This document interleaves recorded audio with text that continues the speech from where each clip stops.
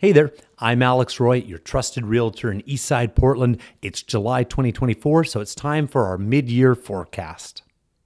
Let's start by talking about how real estate activity follows a yearly trend. Now, the sales activity intensity ramps up 2 notches after the first of the year, and then cools down 1 notch in pre-summer and another notch in summer. What is sales activity intensity? Well, that's our metric for determining how fast homes are selling. We base that on the percentage of homes that go under contract in the first 30 days of their listing. And that's important because homes that are listed have their best chance of being purchased in their first 30 days on market. So it's an important metric to watch. So how does this affect home prices? Well, historically, we see prices surge during the first 3 months of the year, but then moderate in that pre-summer and summer period when inventory starts to build because buyer activity is cooling and more homes are coming onto the market. But sales activity intensity has remained high during this time due to lower price and mid-prices homes continuing to be in demand and having low inventory. So what's next? Well, we've got 4 months until the winter market from July to October.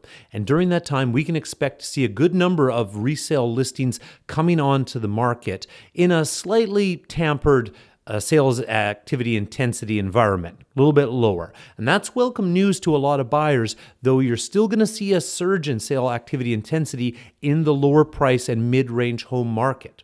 Over the winter then, from November to February, substantially fewer homes are going to be coming onto the market, and we call this the winter cleanup time until we reach March of next year, and then the cycle starts again. So what about mortgage rates? Well, at mid-year, we're still looking at approximately 7% mortgage interest rates. But when they do drop to 6%, we can expect to see 5 to 10% more buyer activity.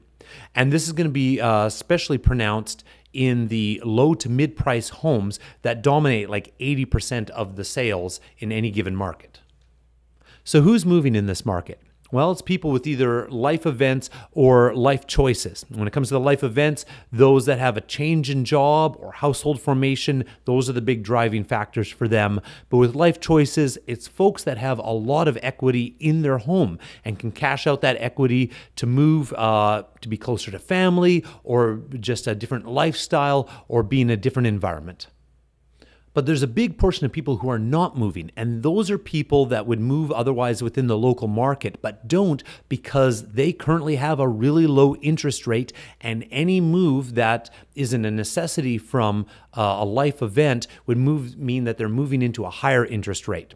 And that's really locking up the system because they would otherwise be the buyers that somebody that wants to sell their house is looking for. So with everybody sitting on that lower interest rate and not wanting to move into a higher interest rate, that's locking up our market.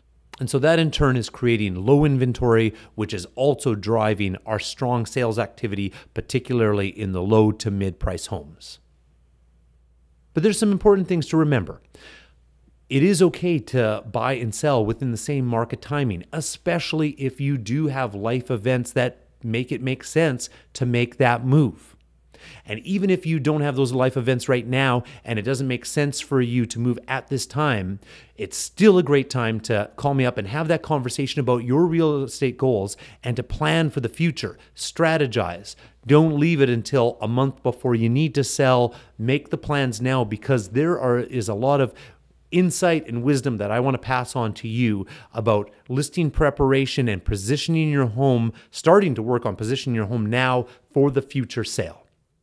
So as always, feel free to give me a call, shoot me an email, a text anytime if you have real estate questions. If you want to start monitoring an area, a market for homes, start getting your sense of market data.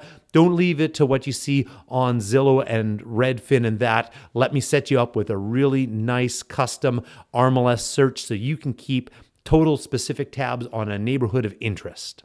That's just one of many things I can do for you. I'm Alex Roy, trusted realtor in Eastside Portland, working hard for your success.